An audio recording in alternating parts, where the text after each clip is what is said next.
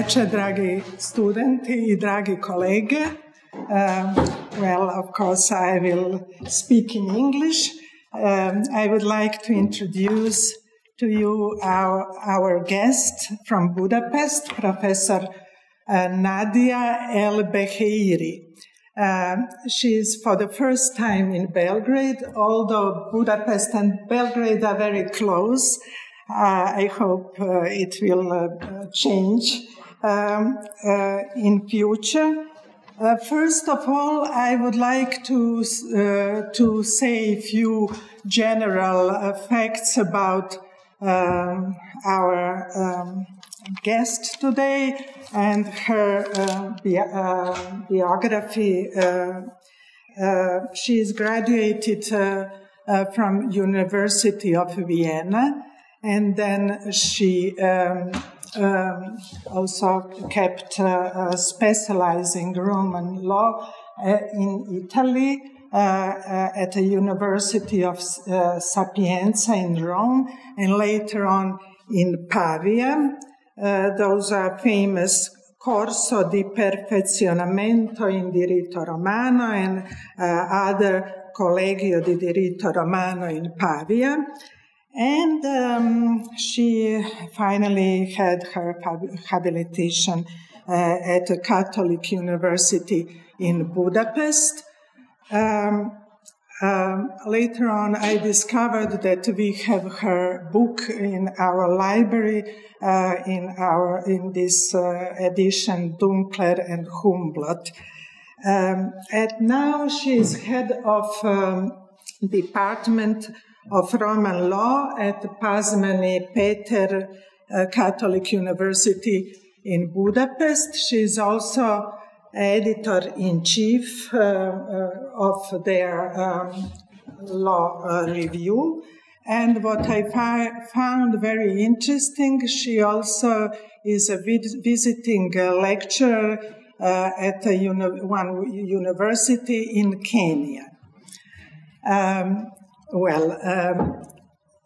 Something about our friendship, as I can say. We had really many possibilities. We had many possibilities to meet earlier, but in fact, we started to get to know each other better in year 2019 in Edinburgh. At our famous SIDA conferences. SIDA is, in fact, Société Internationale de Droit de l'Antiquité. That means, of course, Society for Ancient History, which took place all over the world. And we, in our conversation, we discovered that we could have met in Bologna and Ravenna a couple of years before Edinburgh, and later on also in Krakow, but finally the main reason why we started to talk was Actio de Pauperia, that means animals, because as maybe you know, I wrote a dissertation on that subject, and Nadia also was interested in that topic in Edinburgh. And so how we get in touch closer. Later on, I was also in Budapest as a guest of her and also that department, where there was one meeting, round table or a workshop about experiences and challenges of teaching Roman law. This is shortly about that. And I must say some words more, because we had, when we met today, we were talking and I showed her our faculty. I think she was very impressed, as I can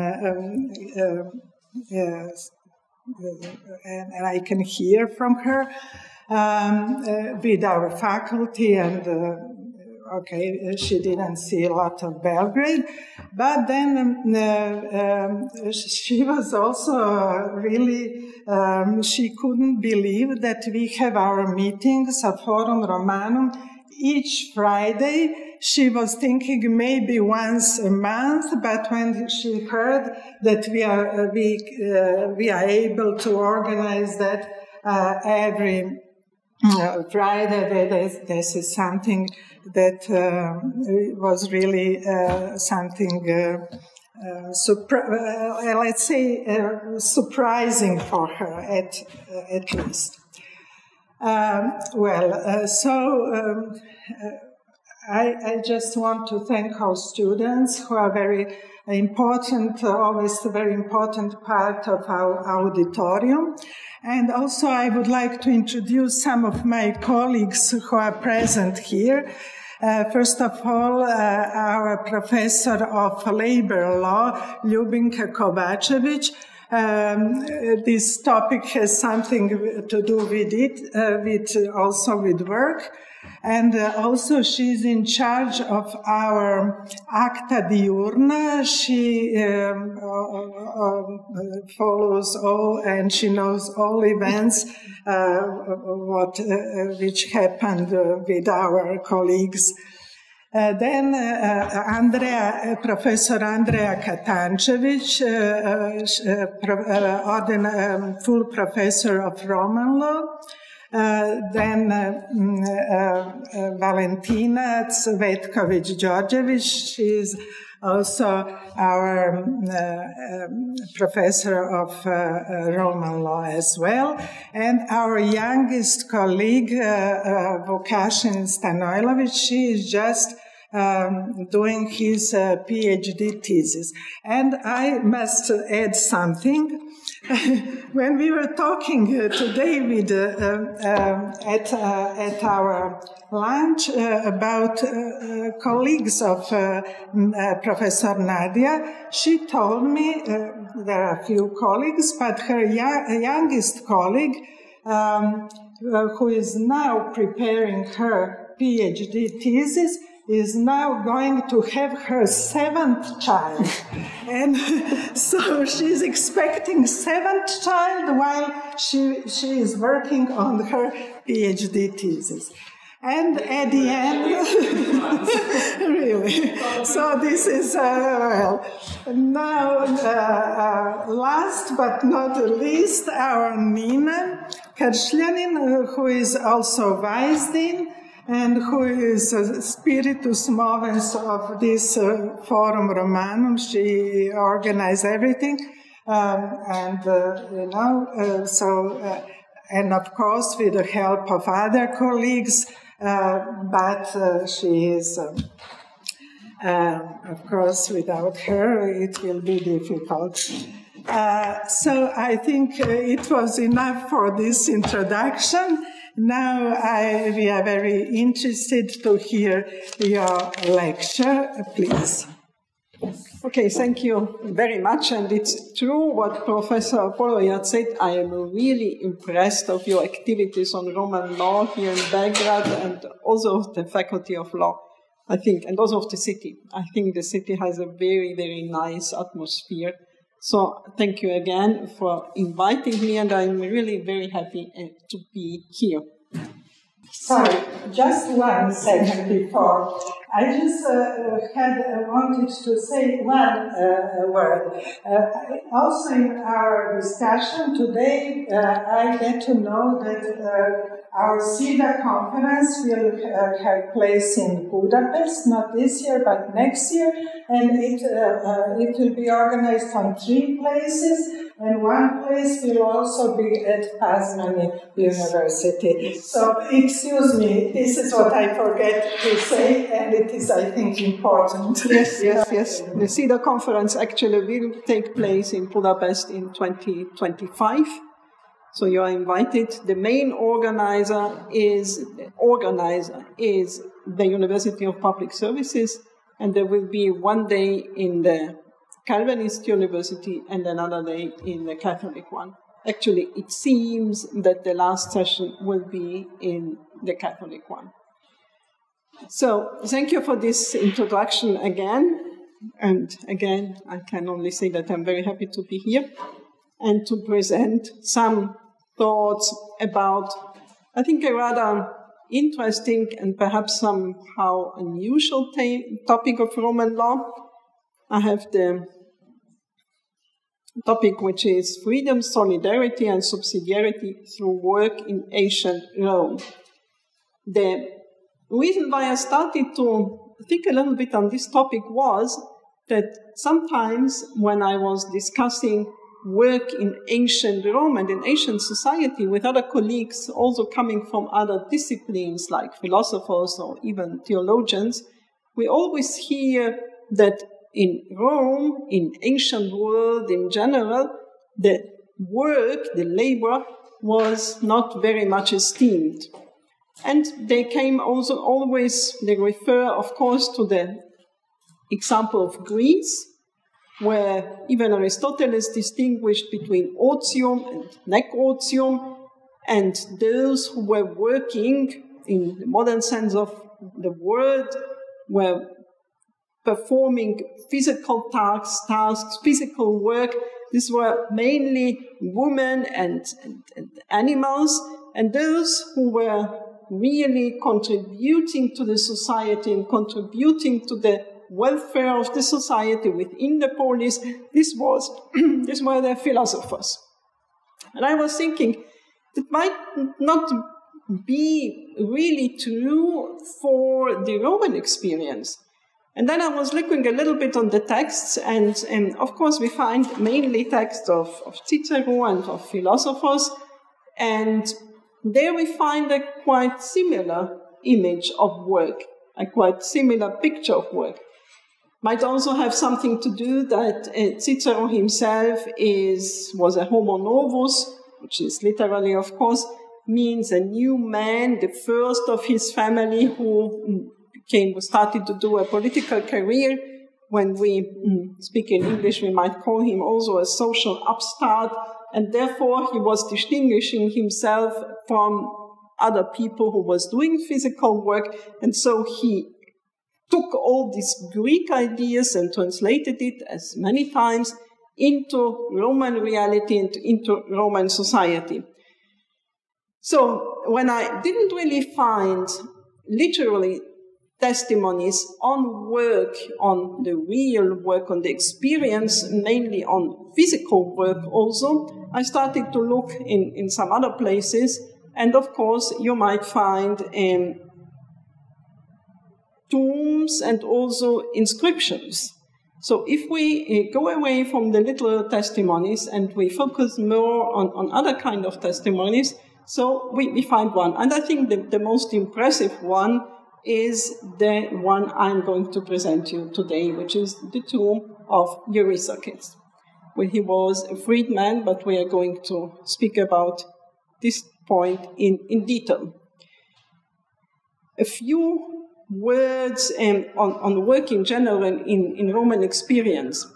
I think work, you used generally the term opere, and opere, the work could be performed by free people. So you had a contract which was called the locatio conductio opere, which was perhaps some people were thinking that it might have been close to our modern working contract, but other scholars, as for instance Wolfgang Wallstein says, perhaps it's not the one when we're trying to see to other contracts which might be similar to the modern experience, not looking at this locatio conductio opere, but he suggests to look on the opere libertorum, on those works which were performed by freedmen, by those who have been released by their owners, and they had still some obligation, and this obligation were many times called precisely opere, to perform for them. And there you had a long relationship, and you had duties and rights on both sides. So the freedman had the duty to work still for the one who, for his former owner, and then the other way around. Also, the owner had still some social duties and responsibilities towards the freedman. So Wolfgang Wallstein, for instance, suggests that we might take the opere libertorum. Of course, opere, this term, referred to services regardless of the concrete outcome, only the service which we perform. We had another contract, which was the locatio conductio operis, which was the one who focused on the outcome. So this is one time. I was really interested in this term of work, physical work, not this point we might see the political activities, or even, and we will come back to this, agricultural activities, but really physical work. Then we have another point, which is, of course, interesting in Roman law, which is the issue of slavery. And I gave to this conference and also a paper I wrote the title Freedom, Solidarity and Subsidiarity, which are like modern expressions, of course, modern terms, because I think we might, in Roman law and in Roman tradition, many times find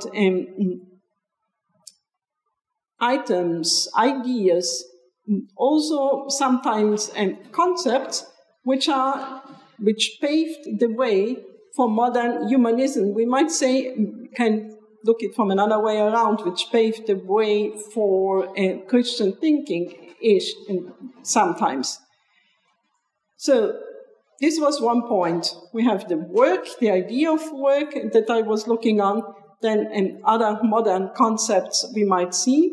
And then the third point was, of course, the one of slavery, which was in the Roman experience rather different than in the so-called modern slavery, which is the slavery, you might imagine, of the American experience, and so on, and other experiences there. Of course, slavery is one of the most darkest experiences in human activity. And I remember when I started, as Milena mentioned, to teach some Roman law issues in an African experience, in an African surroundings. When I prepared first, I was thinking, perhaps I have to be a little bit careful on the topic of slavery. And then I looked in the digest and I looked at the cases I have, and I say, okay, perhaps if I left out slavery, if I'm not going to deal with slavery. And then at the end I realized, of course, that I can't teach really Roman law if I do not speak about slavery. And it was really an interesting experience. So slavery in Roman society, in Roman experience, as in ancient experience, was a rather common and normal thing. And I find this expression very interesting, which is from a German-British scholar that I quoted here also on the slide. It said the Romans were not thinking about slavery so much as using the concept of slavery to think with. So the Roman people didn't think if slavery is just or not just, although they had the expression of just slavery, of course. But it wouldn't have come into their mind to abolish slavery. There was no discussion of abolishment of slavery. But they used the expression, they used the experience to think with, which meant for them to think in legal concepts of slavery. We might mention this idea of the schiavo manager, of they put sometimes a slave as the head of an enterprise.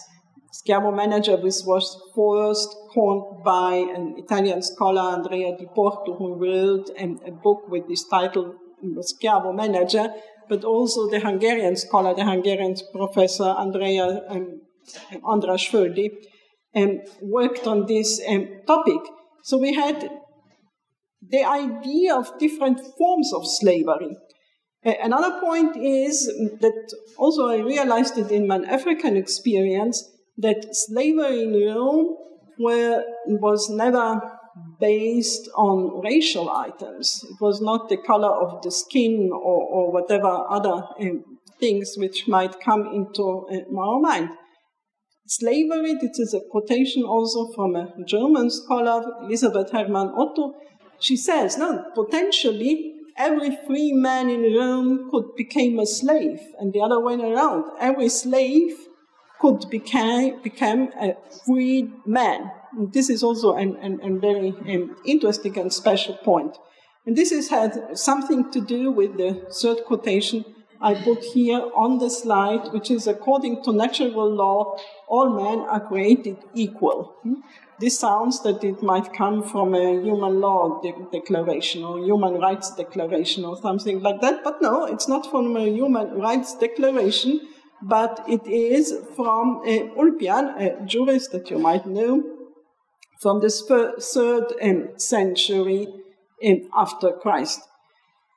This has something to do. So, how can we put these two terms together? We had slavery, of course, and where slavery was, from a legal point of view, was a unified concept, but the social reality of slaves might have been very different.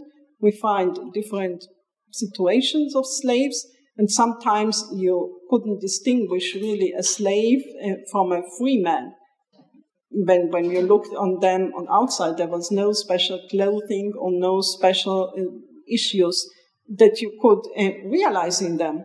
So this was one point. So connecting these two ideas of the issue of work and the issue of slavery, I thought perhaps we can look on modern concepts, how we can realize them and how we can find them.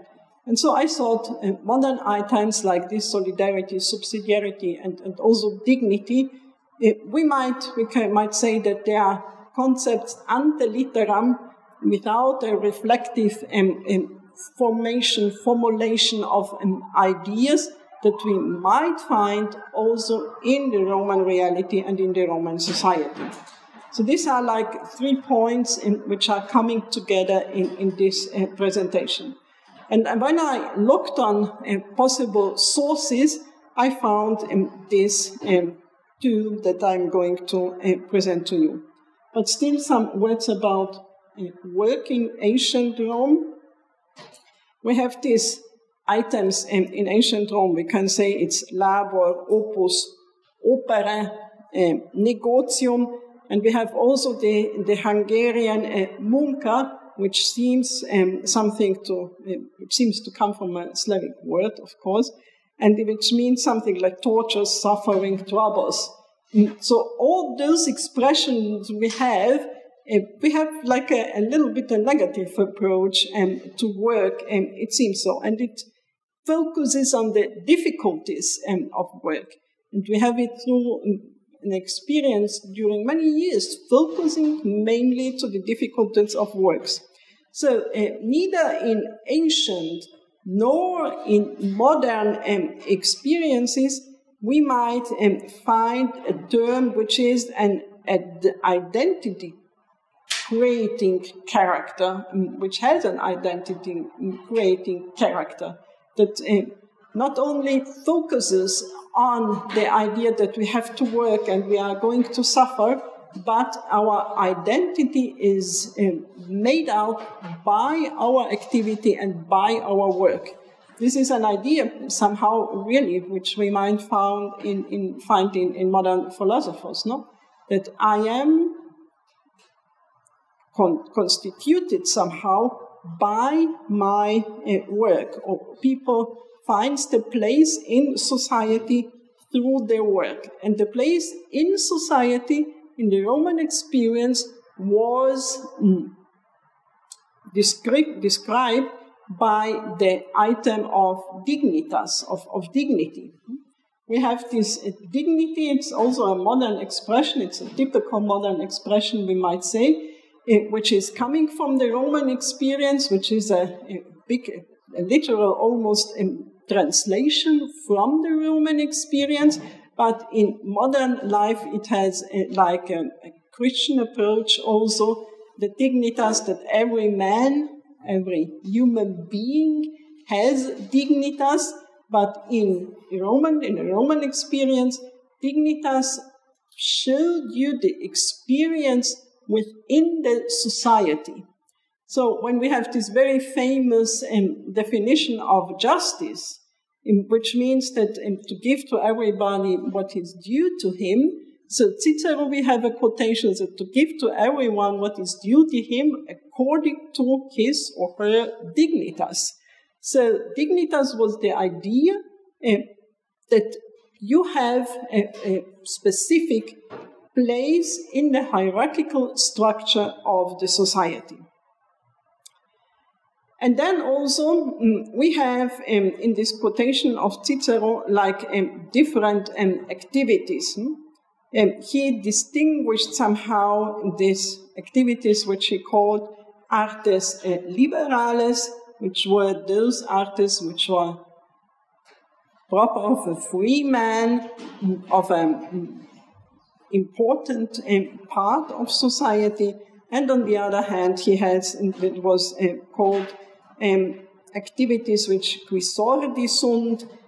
These are activities which are not very, have not a very high esteem. We don't really know what was the point of distinction. It was surely different than in modern life, because a medicus, for instance, a medical doctor, had not have a very high esteem. He was a low esteem. Many times a medical doctor was a slave, and the same way many times a teacher was a slave. So it's like a different point sometimes. Now, if you approach students and say, okay, in ancient society, the teacher were your slaves, so you can approach them in another way. You know? But for instance, dealing with agriculture had a high esteem.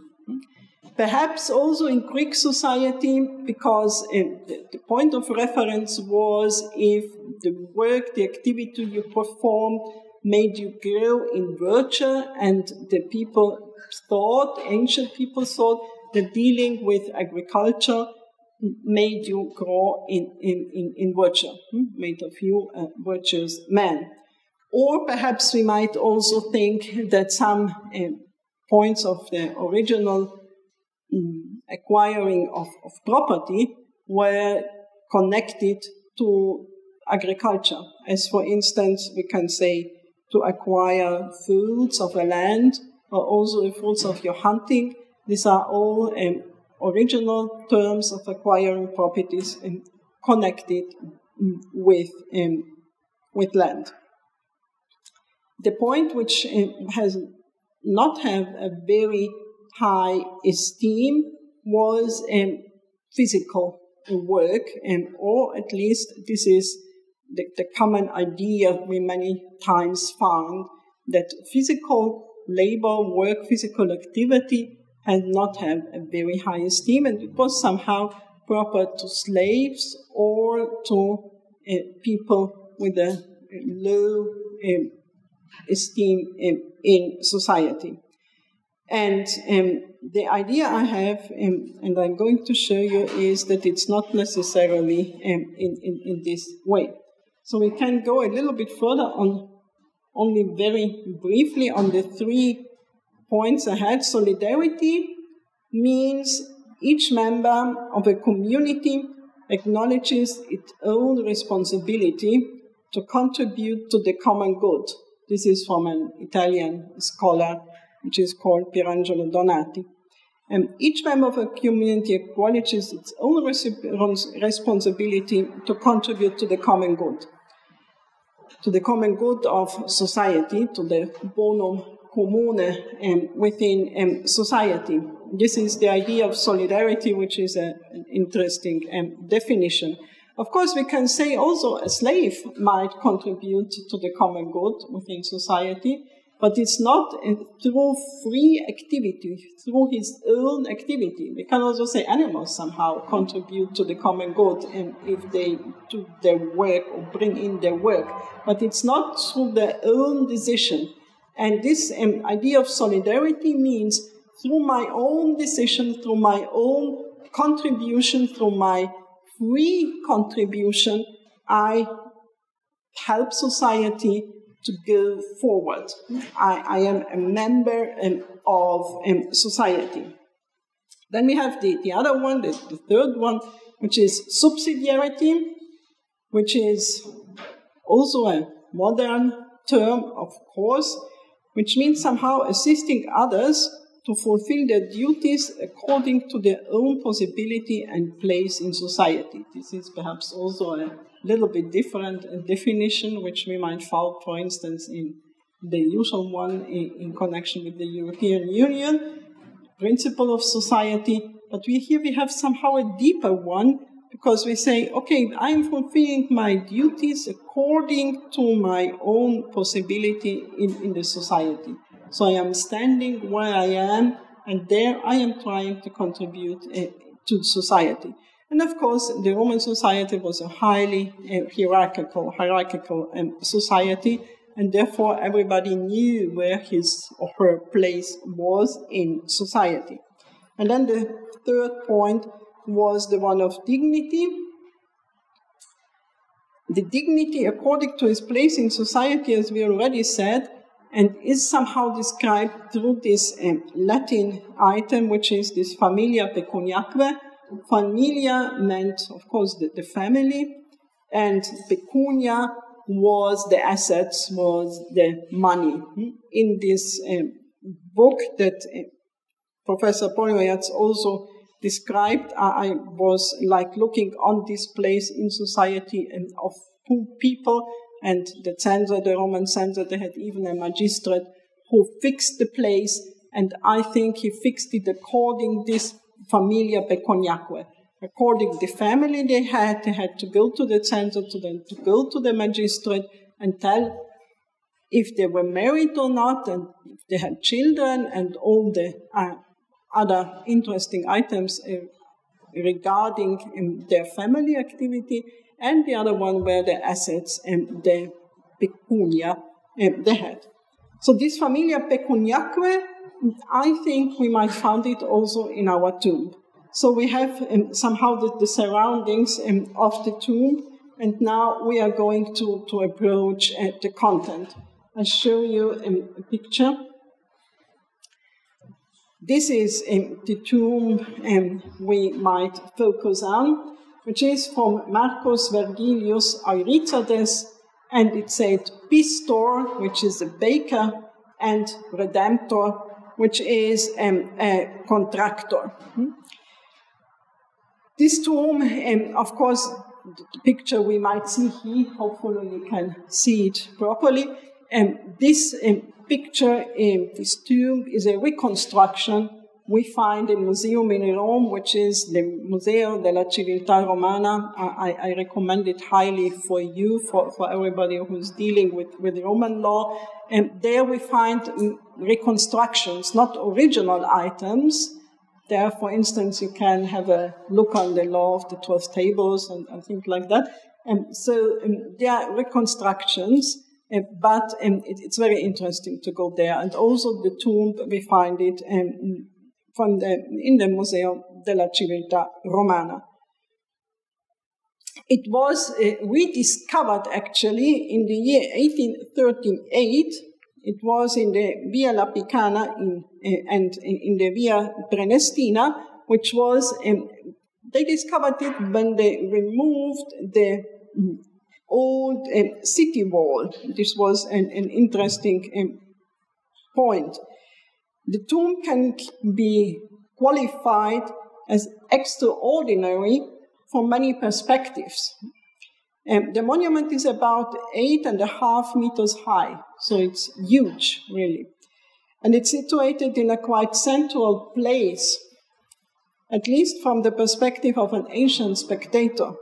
Everybody who exited or who came into the city of Rome, had to pass necessarily by the tomb. And it dates from the late 1st century BC. So it's a very ancient one, and it's somehow built on a trapezoidal ground plan. The unusual arrangement is most probably due to the necessity to make it fit around an aqueduct they had there. looking at the monument, we can somehow distinguish 3 levels, and I think you see it there. We can distinguish 3 levels. The ground line made out of tuff blocks, and then the second level with travertine, and then we have these cylinders there. You see it. We have horizontal cylinders and vertical cylinders. There's a discussion of, within scholarship, what those cylinders might be, but there is an idea that those cylinders might be kneading machines. They were used in bakery, actually. If this is true, it might be the only ancient example of using everyday stuff, everyday materials in funeral arts. You can imagine they really used it or somehow used it, and then they represented it in a funeral art, in the tomb. So this is like the main item we see here.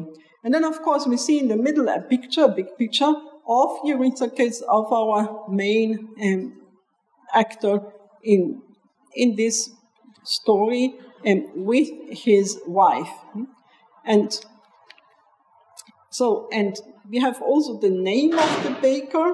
It's like Marcus Vergilius Eurysaces, and he's telling it like 3 times on 3 different sides of this monument. He is repeating his name, Marcus Vergilius Eurysaces, and it's a telling composite.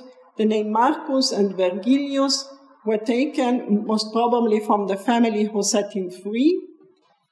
And we have the original Eurysaces or Eurysaces, which is from the Greek language, of course, and which means something like a broad shield. So we have therefore a reflection on both items, on his Greek origin and also on his relationship to the freedman's family. Most probably it was not he himself who he was freed, but already his father or his grandfather. We also do not find any sign of that there might have been opera, that there might have been an obligation of his side to perform services for the family who freed him. This might have several reasons. Perhaps actually he was freed by his grandfather. His grandfather was the one who was freed. But it might be also that he might have been freed by a last will, because if you are freed by a last will, you have no obligation to perform opera services, because they say that the person you freed is already in another world, and there he don't need your services. So we have this point. The inscription is repeated like 3 times, and every time we have this pistor and redemptor. So he was a baker and a contractor. These are 3 items which Cicero actually might qualify as activities with a very low esteem. And here in the monument, he like proudly repeated it 3 times.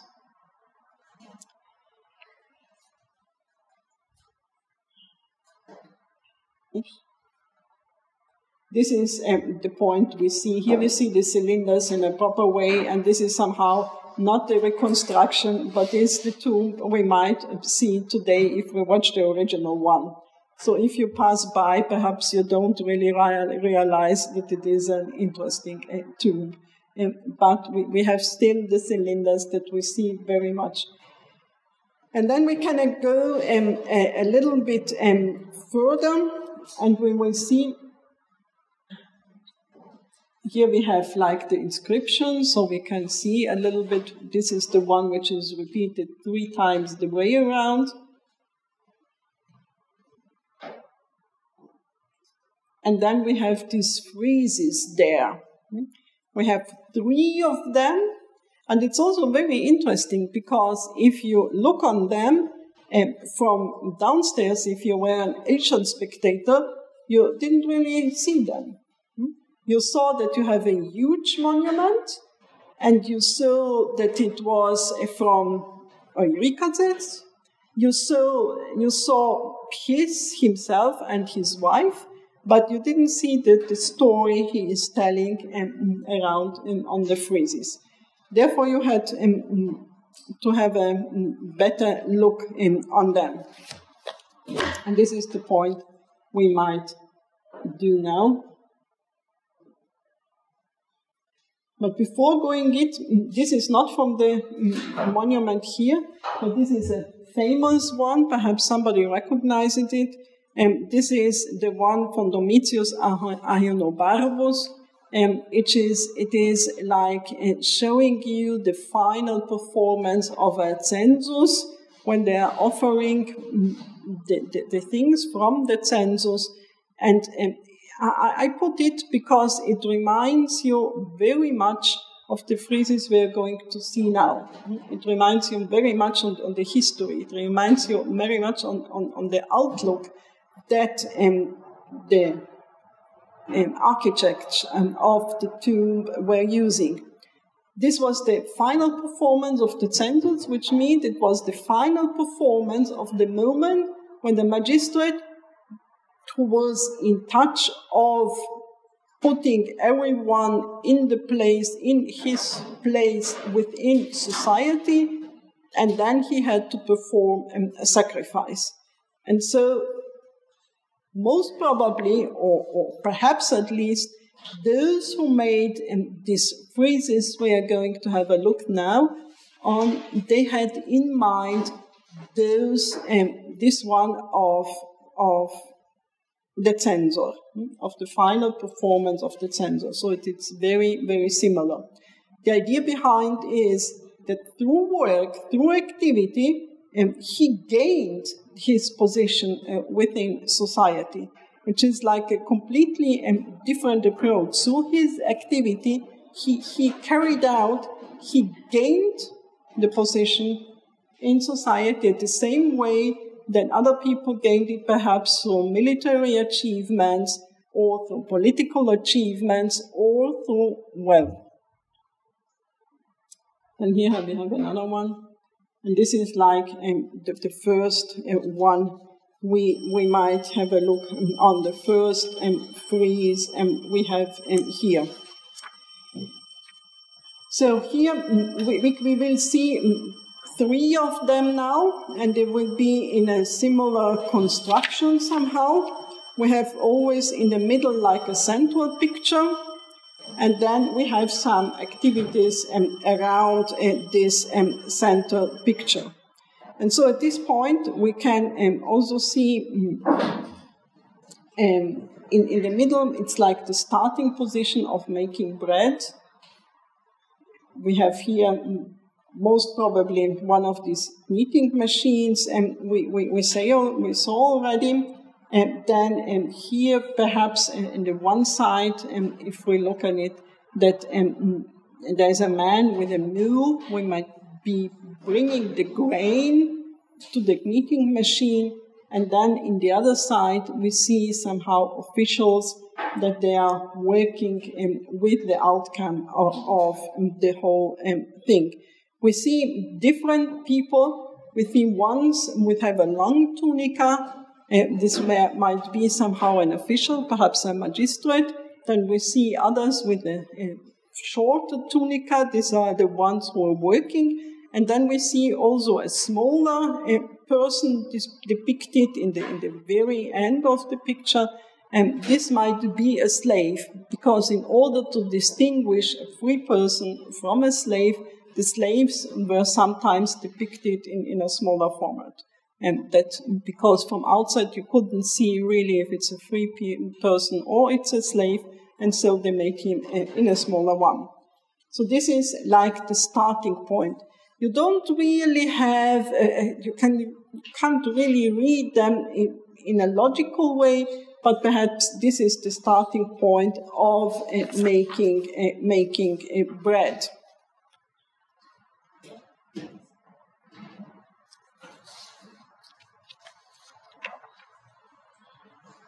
Then here we have the second one, which is also an interesting one.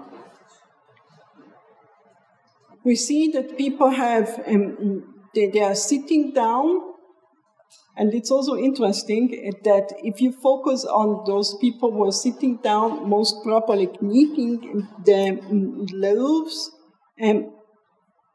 you can't really put the feet together with the bodies. You see that you will have a really hard work if you try to count on the feet there and to put him to a correspondence body. They are like independent one from each other, so it's a sign that it's a history.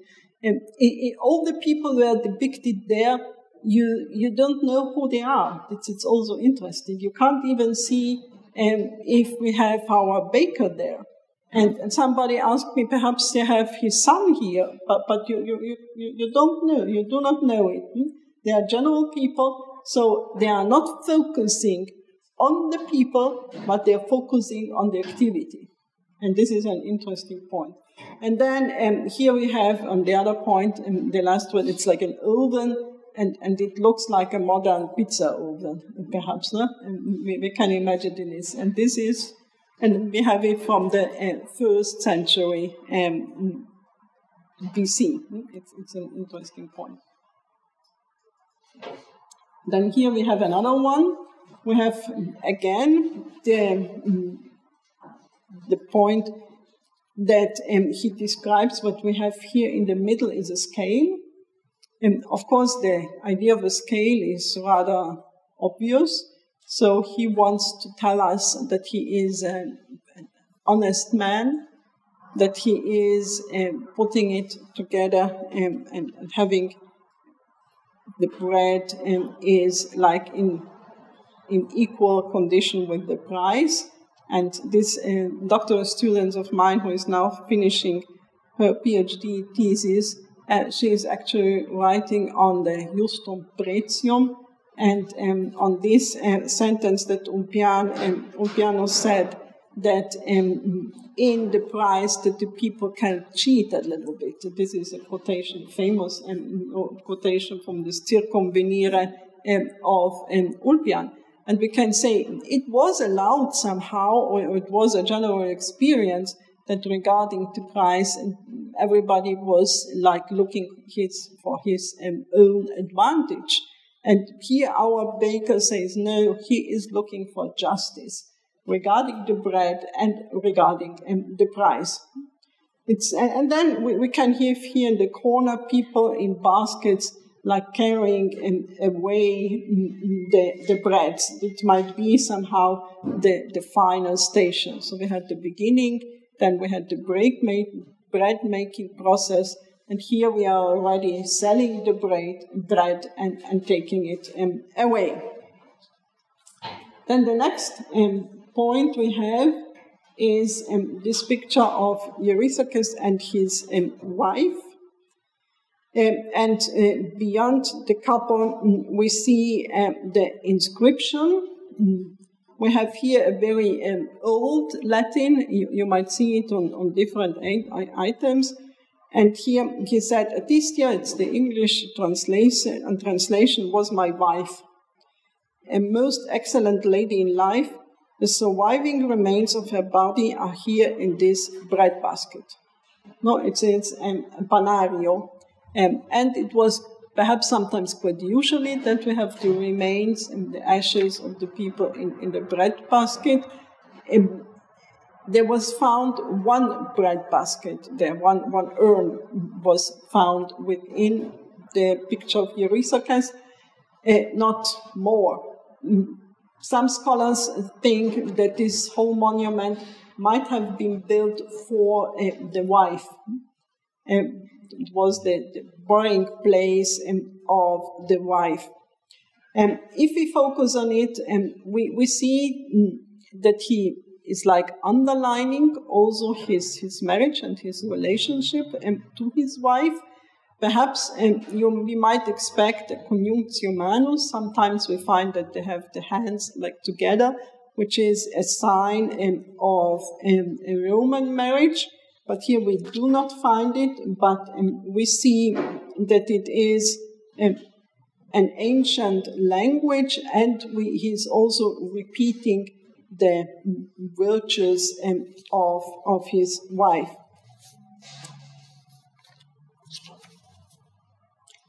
And here we have like the point. And also we find around the whole place, we find like other inscriptions from other funeral monuments that we don't have remainings of them, but we have one inscription that was found, which was a man who was named Vergilius. And there we had, he was the baker of white bread, and he was a friend. We find. So most probably when building this whole thing, there were many people around. So perhaps it might have been a funeral society.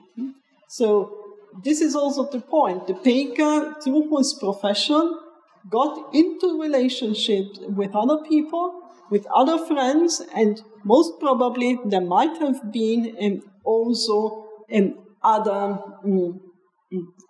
similar tombs, perhaps, or funeral events there. So we have here bake of white bread, which is something special, because usually in Rome, also in the 12 tables, we find mentioning they were using not white bread, but black bread. He was the baker of white bread. And he said also he was amicus, he was a friend. And they don't really tell us to whom he was the friend, but we might suppose that it was our baker Eurysaces.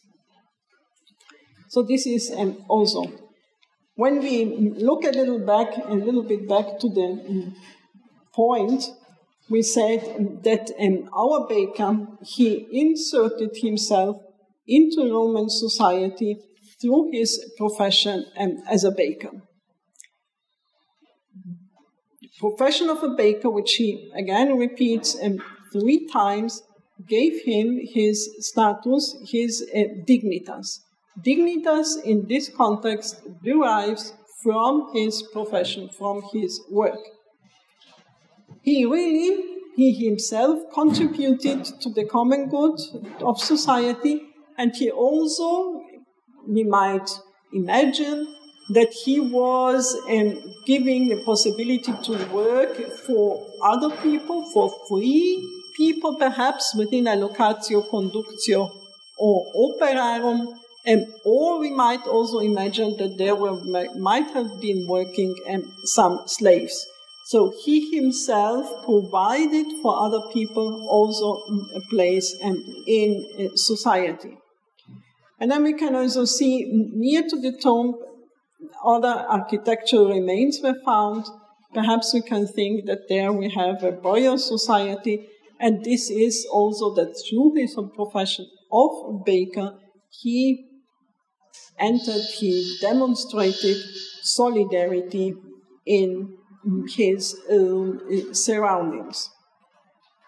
So these were a little bit the ideas I have here with the tomb of our baker, of our friend, the baker, and if there are any questions, I will be most happy to answer them.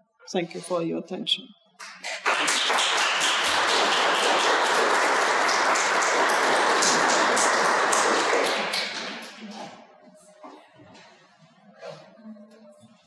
You can go back here to the picture, that we have a nice picture in the background.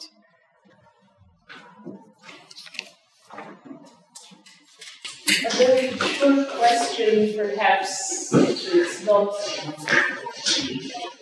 perhaps it's more obvious to someone who's an expert on the subject, but how normal is a tomb of this size and this degree of decoration for a baker, for an artisan? Not at all. No. It's a very unique tomb. It's a very unique, also we have some famous big tombs in Rome, but they were not for bakers. So how do we explain this?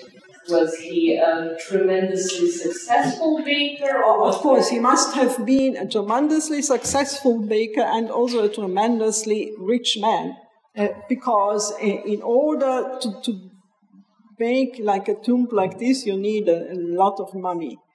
And bread was used, of course, was needed by the army, so most probably he might have delivered bread to the armies, and this was a big source of income. And also bread, of course, everybody needed bread. So it seems that he must have been a baker in a large scale. So he was not a small baker, of course, but he was a baker in a large scale.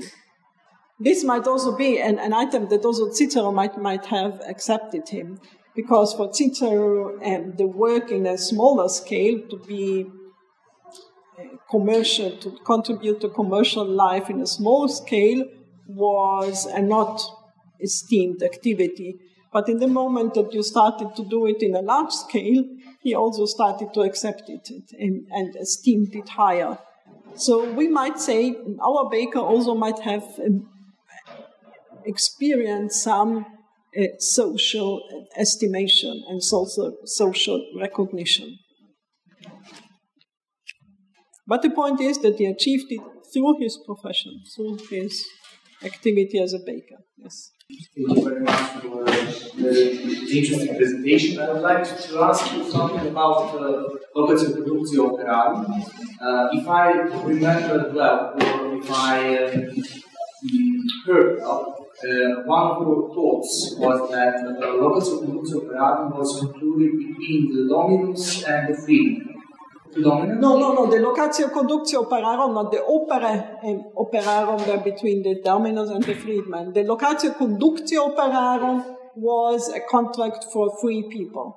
Free people. Yes. But the idea I tried, and I took actually from Weinstein, was normally, most probably, or perhaps, the locatio conductio and operarum was many times for very short periods. So for a day, many times. So we can imagine, and sometimes you see it also in cities, that in the morning somebody is going out looking for people who might work, and they take them in a car and bring them somewhere where they perform tasks. This was somehow the idea of mostly of locatio conductio operarum. If you have a relationship which is in a very short time, like this one, so all the problems and items we have with a modern contract of work, they cannot come up. Because if you work only for one day, you have no social items behind. And so the point was that Wolfgang Weinstein said that all these social items connected with work nowadays perhaps do not come from the locatio conductio operarum, because there was still no possibility, but they come from the opere libertorum, from the opera performed by freedmen, by manumitted slaves. Thank you for the clarification.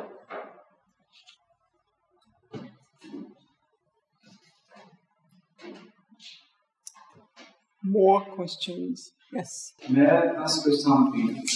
I'm interested about the size of it.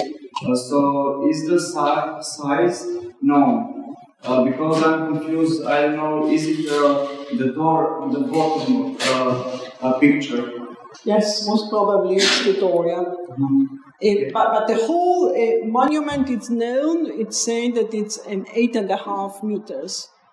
The other things are not exactly known, because you see the remains we have are smaller ones, so they are like taken out from other experiences.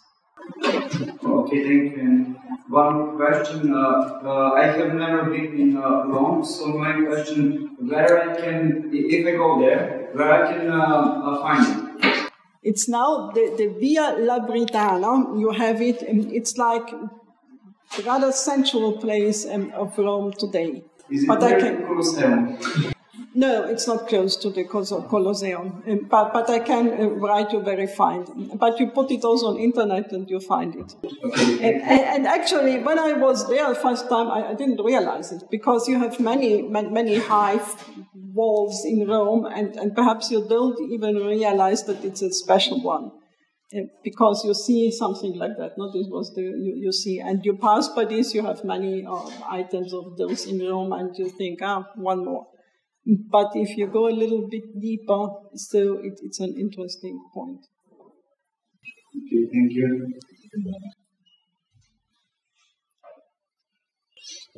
Okay, it's interesting also to me, this baker declares himself as a baker and a redemptor. And so that means that he was working, he was a craftsman, at the same time also businessman. I'm thinking about position nowadays. I try to compare, because we have a lot of bakeries around in our city, and I think nobody of these owners, they are only businessmen and not at the same time craftsmen.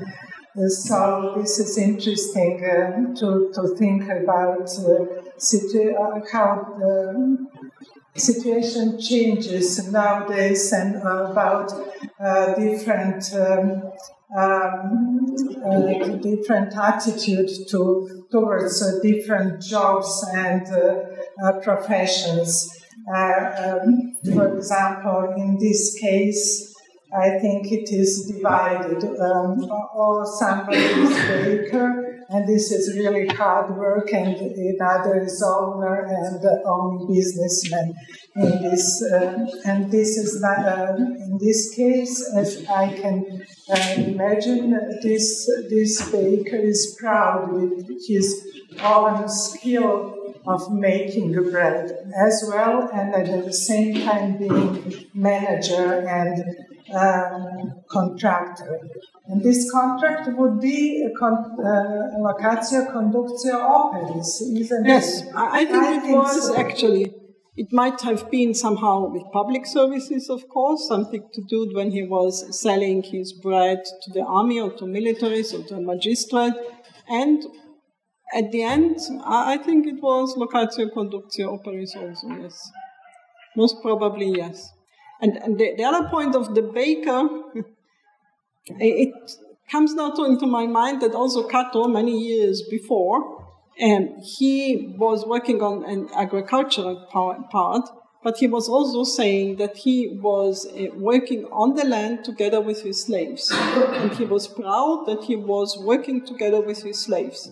And so somehow it might have been an attitude also that when you are the owner, you don't sit in a nice office, perhaps, behind a computer and organizing the work of the other people, but you are really there and you are really working with them.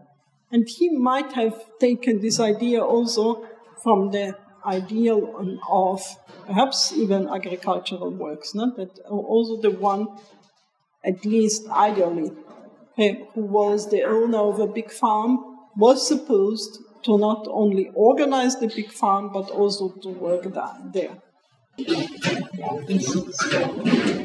This is a problem of nowadays, because nobody wants to work this manual work, and everybody wants to be a manager or something like that.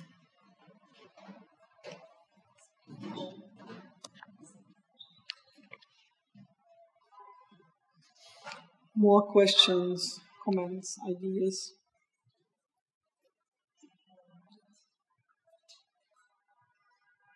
Well, I have one question, but I don't want to get too philosophical, but it seems interesting to me that when you mentioned in the beginning this concept of dictatus, and basically it seems like this is the beginning of what we see actually today, as it has been mentioned also, a question of status of.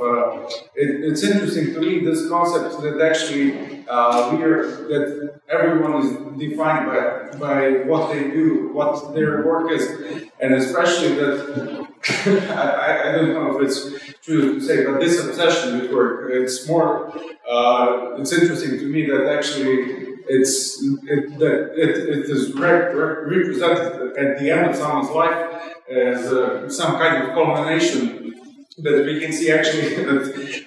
Do you think it's possible to draw that parallel? Basically, it's like we can see some kind of roots of what is developed, perhaps with the start of the Industrial Revolution, that we see that here, and what is actually the beginning of Western civilization in ancient Rome.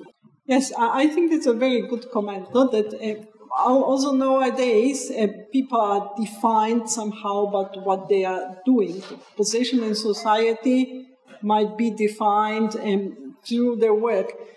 That might have many good sides, but perhaps it might have also some problems, no? If you're only defined by your work, what you are able to achieve, you are able to perform, you are like from the very functional side of your life, it might be also difficult. And therefore, I think the question actually, term of dignity, of dignitas is a very different one. When you say it's not about what you performed, what you have succeeded to do in your life, but it is because you are a human being. Actually, if you see it from a Christian point of view, because you are created in the image of God. This was like a very different approach, and I think you have to put these two items together. Because we can see you had the Roman image of dignitas, and then we have somehow the Christian one, and then through the newer times, we take again the concept of dignitas, but perhaps sometimes putting into brackets somehow the Christian idea, and then we arrive perhaps back to the Roman one. So it's an interesting note. It might be also very interesting to follow this concept of dignitas through the centuries, which is a good task. Thank you for the question. Yeah.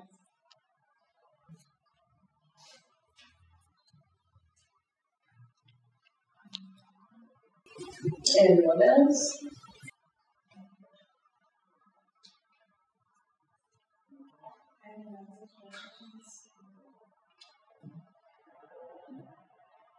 Well, if not, let's thank the professor once more.